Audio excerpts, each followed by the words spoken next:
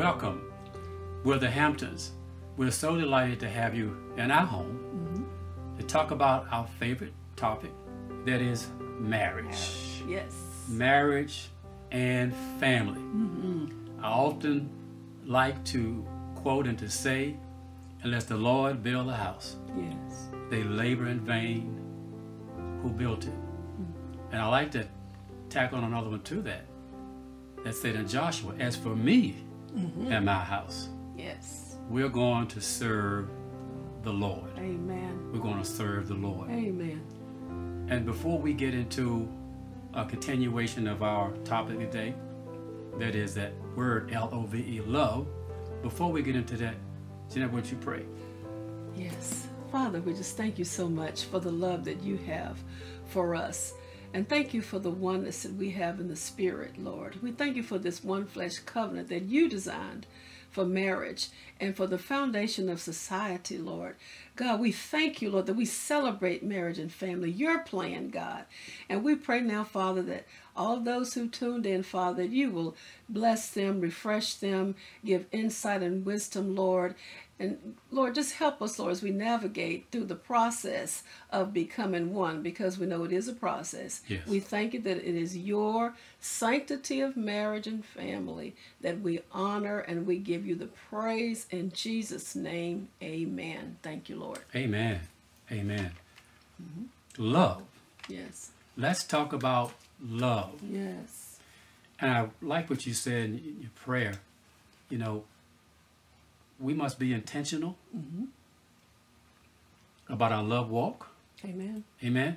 We must have our focus, you know, on love. And we were with you before. We talked about 1 Corinthians chapter 13 and talked about love. And we explained to you that according to chapter 13 of 1 Corinthians, talking about love, not having envy, Yes. not being prideful, not being puffed up, seeketh not her own, but for the will of the other person. So that's key to having a healthy home, is that we cultivate an atmosphere of love. Yes. And so we want to just pick it back on that again. I think that you had something that God had given you concerning love. Yes. First of all, we said that love is an action word. To just say I love you means nothing if I don't show it by my actions in word and deed. And I think we also have to remember that as New Testament believers, that the Lord said that all the 10 commandments were summed up in loving the Lord thy God with all thy heart, with all your mind, with all your soul, and loving your neighbor as yourself. All of the commandments hang on that. So I think that if we just do what Jesus told us to do, but break that down and ask ourselves, what does it mean to love you with my mind? I love you with my mind. That means I'm thinking about you. Just like the Heavenly Father, his mind is always on his children. His thoughts are continually upon us. And so if I love you with my mind, that means that whatever I feed my mind is important. I like that. Okay? Whatever you feed will grow. So if I'm constantly feeding my mind negativity through social media and all the comments and opinions about marriage that do not line up with God's word, that exploit, that takes advantage of, that controls, then if you're feeding your mind that all day long, you do not love your spouse with your mind. You don't even love God with your mind, because those things are negative things from the evil one, which is Satan himself, because he hates marriage. You got to understand you have one enemy in marriage, and that's the devil. And he loves division, he loves strife, and he loves to divide and conquer. That's why it's so important that you and I are on one accord, and that I keep my mind on you. I keep my mind on And over the years, you and I have found that we are so in tune that we'll be getting ready to call each other saying the same thing, and we look at each other and we nod and we kind of know what each other's thinking. Right. Why? Because we study each other, Yes. and we love each other with our minds. So we're not going to put a lot of garbage in our minds from the world, the culture, social media, what other people's opinions are. And they're really not so good these days about the sanctity of marriage.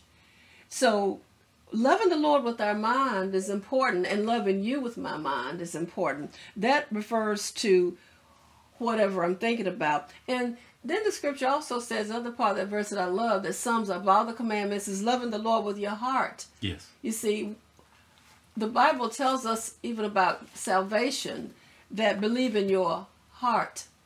Okay, so what do I believe about you, Curtis? You know, what do you believe about me? I believe in you. I think that's important to say to our spouses sometimes. I believe in you. I really do. I believe that you are who you say you are. I believe that inside of you are gifts and talents. Inside of you that's good toward me. Even though you may not always show it, but I believe that, and I'm going to always give you grace because I really believe that inside of you is a wonderful human being that God gave to me. You're my gift. I'm your gift. And that God's love says that I think no evil. Okay? God's love says that I am to esteem you. And so loving you with my heart means that I'm thinking about you. I'm thinking about how I can help you meet your goals because I believe in you. That's so important. I do. And so I think to love God with our heart implies what we believe about our spouses. And see, sometimes the conflicts that you're having is not the situation, the issue at hand. It's rooted in what do you believe about that person. Yes. Okay? Sometimes we marry people and we don't really believe that they have the ability to meet our needs. Then we have to examine ourselves and say, well, where are your needs coming from? What is the seat of your affection? What is it that you desire in your heart? What is it that you really desire in your heart? You have to ask those hard questions. Yes. Do you really desire someone to do life with? Yes. Do you desire someone to help make their dreams come true? Do you desire someone that can join with you together in prayer and the two of you all can do great things for God? Or did you really just want somebody that can help you with the bills? Okay? Or did you really want somebody that just could be a good housekeeper, or maybe they're beautiful and could give you beautiful children? I don't know. People get married for all kinds of crazy reasons that have nothing to do with God and love. Yes. It's all about us. And so we got to find out what we believe about each other. And I don't think we take the time. And so loving you with your heart means that I believe in my heart, Curtis, that you give your life for me. I believe in my heart that God called you and anointed you to protect and bless me, even though there's a part of me as a woman that kind of wants to go against that, because, you know, we have a tendency to think that we know more than we do. And, you know, we have to realize that, you know, us women sometimes, watch out for the culture, ladies. That's why you got to watch what you listen to. That you are not to have anyone tell you what to do, even though you don't know what to do, okay? Even though it's not working for you the way you've been doing life. And so you marry somebody that wants to help you change some things, but you resist the change because you really want to do it your way. And so it goes back to what do you believe about this person? If you really don't view men as having a place to provide a covering for you, one to whom you can submit, you know, then you are not going to dwell with that person, and you're not going to have your heart on that person and their best interest at heart. Yes. Because we're talking about the heart. And so you got to go back and examine and view how you see and how did you see love modeled out in your home, because that's going to shape your opinions. And with our soul, we're talking about loving you with our soul, loving the Lord with our soul. How do we do that? That refers, in my mind, to your affections. You know, what is the seat of your affection? Yes. What really do you desire? Yeah. What drives us? What drives us? Yes. Yeah. Yes. Mm-hmm. The Bible says that you delight in the Lord, He will give you desires of your heart. Well, let's look at where those desires are coming from. Okay? Because when those desires that God will give us, a desire is just is something that's deep in your soul that money can't buy. So if all your thinking is about money, then you're going to be very disappointed. You see, because you can make money with skill, with education, with tools, but if the desire of your heart is to get it, you'll never have enough. But if the desire of your heart is to have someone that you can do life with, that will lift you up when you fall, yes. like you've done so many times. Is good. Yes. My Lord, when the money runs out, you know, you still have each other and you still are clinging together. And when life hits like COVID right now, you can come together and you have a strong foundation. And really your setbacks can become your comebacks.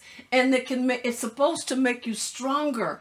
You're supposed to get closer with your life issues, with your life struggles, with your life crisis. It's supposed to drive you closer if the desire of your heart is in the right place to be one with this person.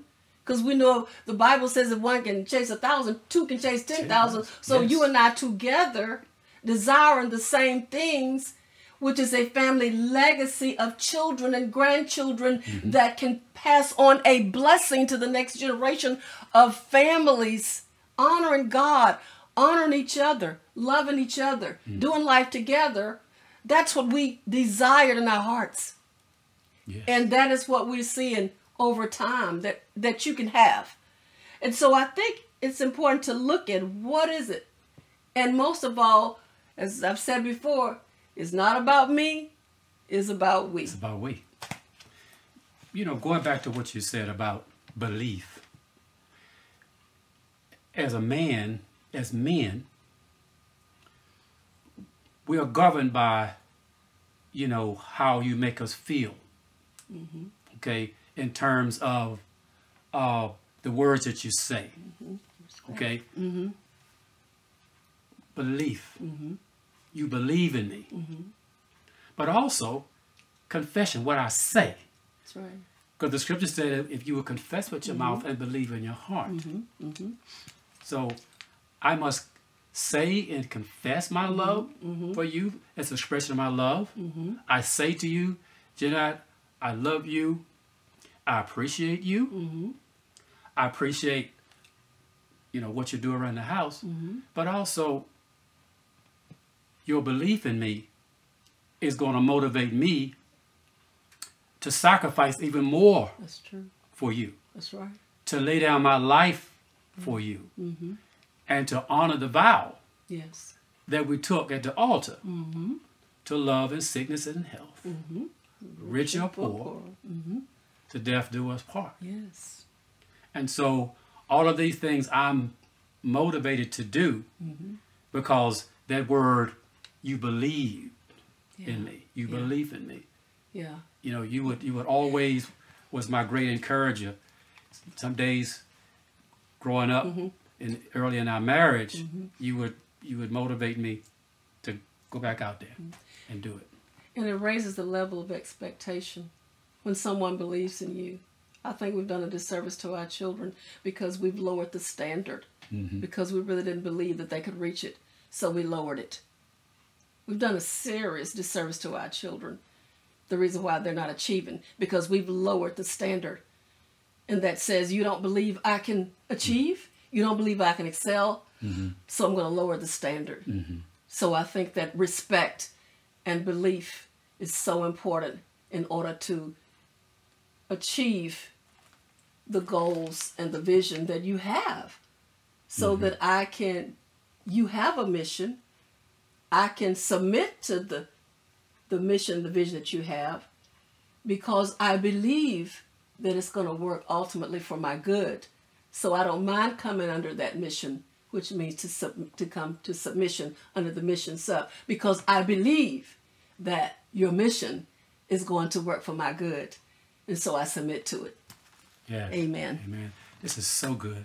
This has blessed me. And we're hoping and praying that we know that it's going to bless you also. That this word will go out, as the word said, and not return void. We just believe by the Spirit of God that things are changing in your life, changing in your marriage, changing in your relationships with your family, that examination of the Holy Spirit is doing a work in our hearts, your heart right now. Amen. And we thank God once again for coming into our home, sharing with you the principles of marriage.